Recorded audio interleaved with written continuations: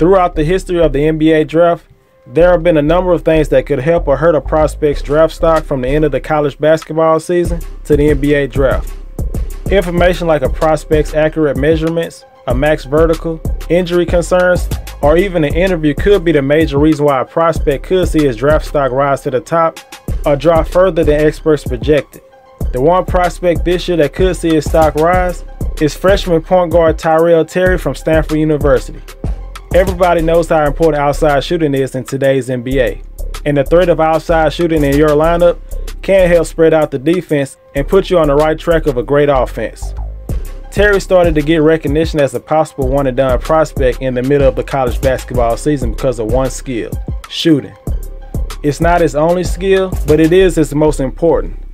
Terry is a smooth, skilled point guard who emerged as a big difference maker on the Stanford team that played better than anticipated.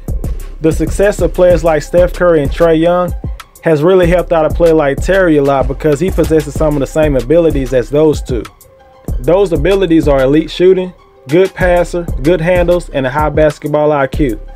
Terry needs to rely on those skills more than anything because he's not the most explosive guard and he's the average athlete.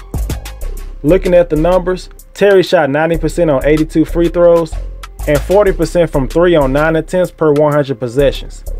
Those numbers confirm that he will most likely be an elite shooter on the next level. Terry is effective shooting off the dribble, off the catch, and has range well beyond the NBA three-point line. He does a great job running off screens and is deadly when he's shooting off the catch.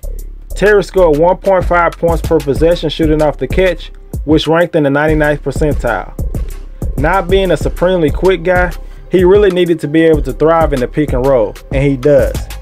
Terry passed the ball on 36% of his pick and roll possessions. He's the orchestrator with the ball in his hands, firing passes to rollers and shooters with great timing and accuracy, and with also the ability to whip passes off a live dribble. Creating space by running off screens is an art. Shooters need to be able to change their speed, direction, and destination to lose the defender. Players like Klay Thompson, Duncan Robinson, and Steph Curry have that ability. Despite his age, Terry is already exceptionally skilled at this. With the threat of a great shooter like Terry, the defense will automatically give extra attention on him, and with his great passing skills and unselfishness, Terry can find his teammates on the outside or sneaking backdoor for an easy layup. Unfortunately, if Terry doesn't have the aid of a screen, he is limited at creating enough space to get a clean look. He's a good ball handler, but his lack of athleticism hurts him. That's why his shooting, basketball IQ, and passing skill is so important. The main knock on Tyrell Terry's game is his lack of size. When he came on campus at Stanford University, he measured in at 6'1", 155 pounds. Most draft sites had him around 160 pounds. That would have made him the lightest player in the NBA. That's the reason why Terry was projected to be drafted late in the first round, even with his impressive offensive skill set. This most recent report could be the news he needs to be considered in the lottery and may even in the top 10. He recently measured in at 6'3", 174 pounds.